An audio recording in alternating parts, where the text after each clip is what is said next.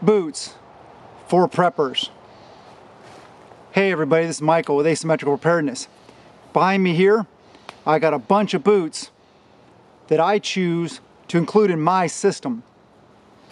Your system may be different. We all have different styles, different demands, different feet, widths, lengths, all this stuff like that, and demands upon our footwear.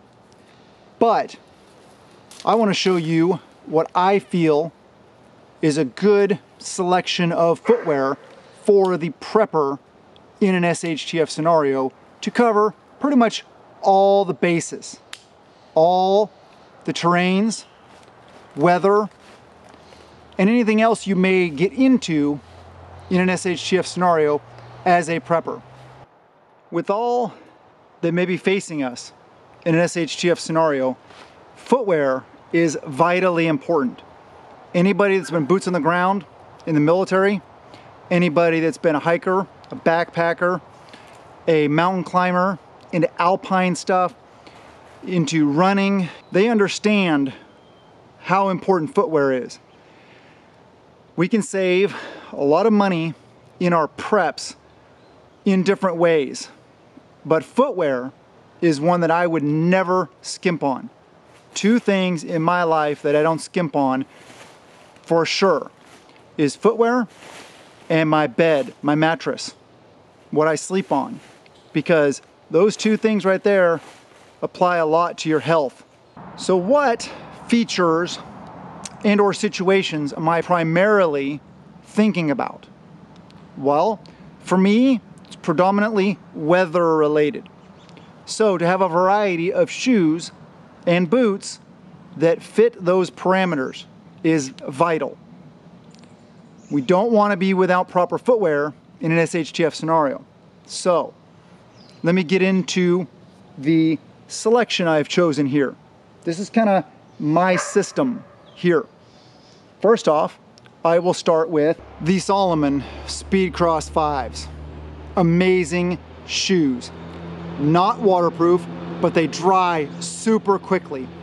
They are lightweight, super lightweight. Awesome traction. And these are the most comfortable shoe I have ever worn in my entire life. It's like wearing a pair of socks. The other day we found a pair at Goodwill. It happened to be my wife's size, brand new, for 20 bucks. They have now become her favorite shoe, as they are mine. I absolutely love these shoes. Good looking shoe. The performance is amazing. Anytime in warm weather, dry weather, even wet weather, because they dry so quickly, great shoes. Trail running, doing anything outdoors, hiking, tactical training, these things offer great mobility, super lightweight, amazing traction, and they're so comfortable.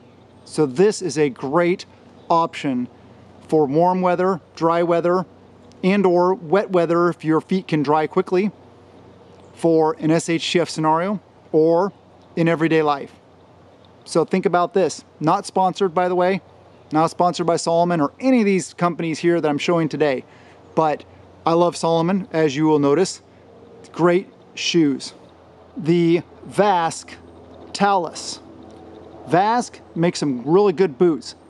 These, however, are not my favorite pair of boots, but they're still in my system because they're pretty good all-around boots. This would be a next step up from the Speedcross 5s because these are waterproof. They do have a little bit of stability built in. A hiking boot, general hiking, walking, running boot. I just got off the treadmill with these things earlier today. I rucked with my ruck and my defensive long tool on for 3 miles, and then I ditched the ruck and ran for another 3 miles. So you can run in them, walk in them, hike in them, great. They are waterproof, they stand up. These are very old. I've had these things for probably at least 8 years, and they are still in pretty decent shape. They are darker in color than they normally are right now because I did just put on a coat of wax sealant to help keep them nice and waterproof, because they are older, so the membranes inside, the Gore-Tex membranes, whatever it is they use, ultra dry. So it's probably their proprietary Vask Ultra Dry. Those break down over time. So if you have the full grain leather, it's great because you can treat it and keep it waterproof for longer. These are great boots. They've lasted a long time. You can see signs of wear on it, yes, because it is an old boot, but it's one you might think of. The thing I've noticed about Vask boots is they're for narrow feet. If you have wide feet, maybe their wide settings would work for you, but this is just the normal setting, and I don't have wide feet at all, and it is a narrower boot. And I have very high arches, very high arches. I wear an 8.5 to 9 in men's regular width, but I have very high arches, and so my selection of footwear may be different than yours, but the Vask is a good company, good boot. This is the Talus. The next step up, I love this boot. This is the Salomon 4D GTX backpacking boot. What is the difference between that hiking boot I just showed you and a backpacking boot? Hiking is without a pack. Backpacking is with a pack, obviously. So there's more support, there's more structure to the boot to allow you to carry the heavier weights included with backpacking and or rucking and or bugging out. This is waterproof. It is an amazing boot. Those Speedcross 5s that I showed you and these boots are my absolute favorite 2 pairs of shoes I've ever worn in my life. I love these boots. These are great quality boots. These are fairly newer. I don't know, I've had these probably 2 or 3 years. And as you can see, they're still in great condition. I take good care of them. I use that spray-on waterproofing because they're not leather. They're mostly synthetic. There is some leather to it. They have good traction, as you can see. They are, let me see, what are they? Yeah, this is Gore-Tex. This is branded Gore-Tex right there, it says.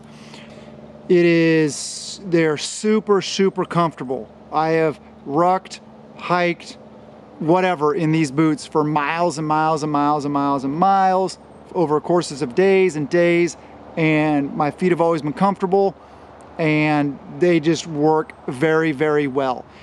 This is one of those boots that if I was gonna say and recommend one good pair of boots as one boot close enough to does it all, this would be the boot I would choose. Now, if you can afford to have a system like I have, I've bought it over years and used some really good sites that offer like military and expert discounts and stuff like that. So it does get expensive, but like I said, footwear is where you want to spend your money. This boot, I would say if I was going to select one boot out of all these to kind of this general purpose boot to do everything fairly well, this boot is what I would choose. If I had one choice of footwear to wear in an SHTF scenario, if I was headed out the door to bug out or to leave everything else behind, I would put these on. So it's a great choice. It's a good looking boot, very comfortable, lightweight for what it is, and just good all around choice. These I think are about 260 bucks. So this is some money here, but I feel it's well worth it. This is the Oboz Bridger 8-inch boot. I believe this one has this one has the 200 milligrams of Thinsulite in it. If you get the 10-inch, you can get 400 grams of Thinsulite in it. Great boot. What I really love about this boot is full grain leather. So you can treat it with that wax, you can melt it in and all that stuff. Very, very good. You can keep this thing waterproof, and it has their B-Dry system, which is like their Gore-Tex style membrane. Really good quality boots. I've had these for a long time. That's why you see the shiny spots. I just had to use some shoe goo to keep the treads in place because they come off. But I've had these boots for at least 12 years, and they have stood the test of time. They have very good traction also. These are more of a boot than like the other ones I've shown you. The Salomon 4D GTX is more like a hiking or backpacking shoe. They're more shoe-like. They're lightweight. They also don't have I don't really care for the clunky sole, the heavy sole that like clumps down and clumps around, you know, making a lot of noise. I like more the shoe-like soles. But this boot, however, when it was new, I didn't care for it as much at first because of the clunkiness. But if that's the kind of boot you like, it may work great for you. This is another one of those all around, almost do everything fairly well boot. So this would be probably my number 2 choice if I had to grab one pair of shoes or boots and get out the door. It has always kept my feet dry.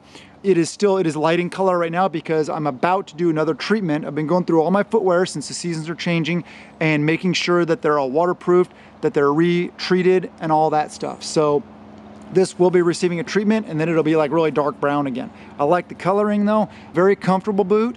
And over time, as I've worn it, it has become less clunky. The sole has become a lot more pliable and all that stuff. So this is a very good option. I forget how much these are, but very good option.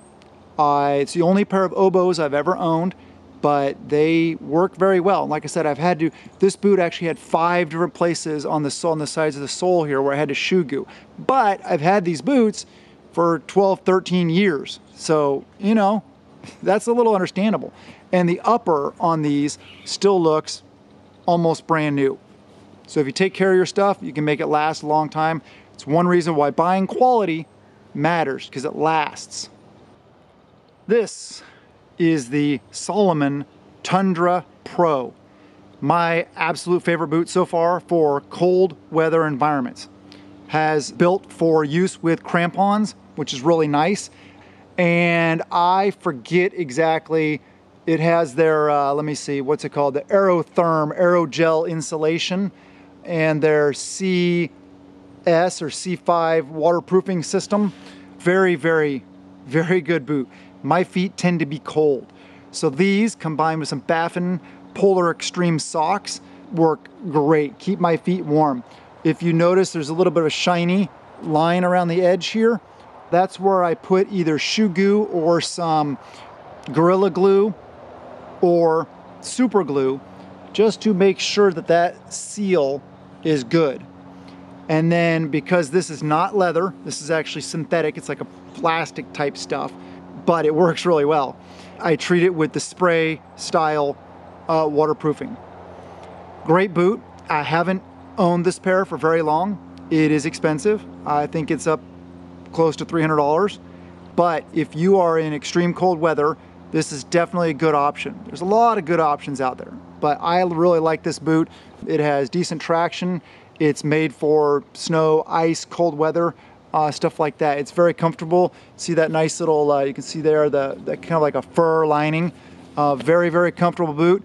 It is definitely wide. It feels wide in the foot, but it is comfortable and it is good for use with thicker socks. I bought the size that I needed for thicker socks on purpose because part of keeping your feet warm is the loft. You need that dead air space in there.